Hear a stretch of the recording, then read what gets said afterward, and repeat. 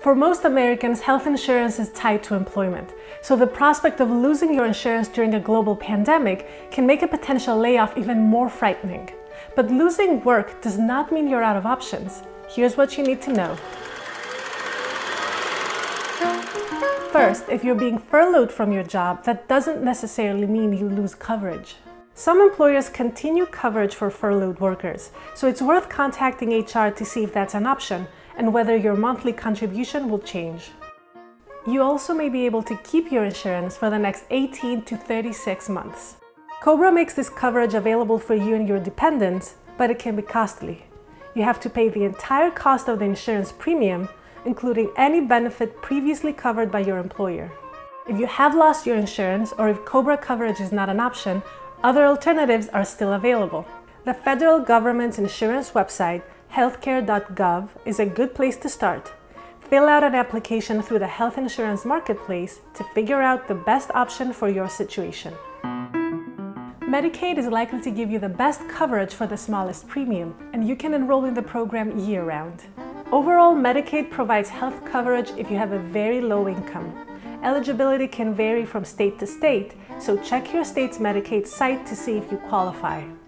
Medicaid should not be confused with Medicare, which provides coverage regardless of income, but you have to be either over 65 or under 65 and have a disability. If you have kids, the Children's Health Insurance Program, or CHIP, is intended to fill a coverage gap for families that don't qualify for Medicaid.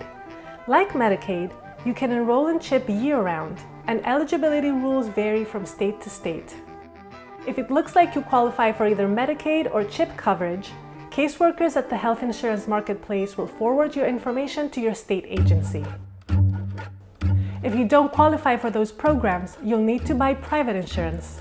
The health insurance marketplace offers private health plans of varying comprehensiveness and cost. Depending on your income, you may qualify for subsidized premiums, which can reduce your monthly payments and make plans more affordable. And if you're already on a marketplace plan and your income has dropped, update your application. You may qualify for a lower premium than you're paying now. Experts recommend doing everything you can to remain insured. But if you absolutely can't afford coverage while you're between jobs, there are a couple of things you could do. First, try seeking out a community health center in your area to reduce your out-of-pocket costs as much as possible. And second, make sure you shop around by asking multiple providers how much a necessary procedure will cost. Some may offer discounts for self-payers or other programs for low-income patients.